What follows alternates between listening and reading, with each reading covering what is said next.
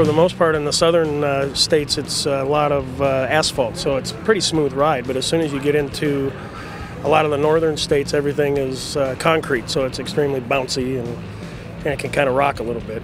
So it'll get you. Do you make any adjustments to the trucks when you build them for municipalities or contractors that buy them in northern states versus southern states because of that? Absolutely, especially in the more northern states, you're going to have a lot of the winterization that takes place. So you have to insulate a lot of the lines that you wouldn't in normal.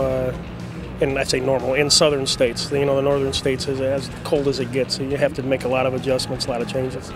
And is this truck pre-sold?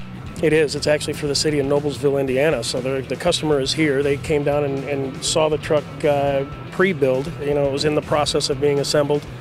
And actually the Public Works Director was here today checking it out, seeing his new purchase. And what was it like for them to actually see their truck being built?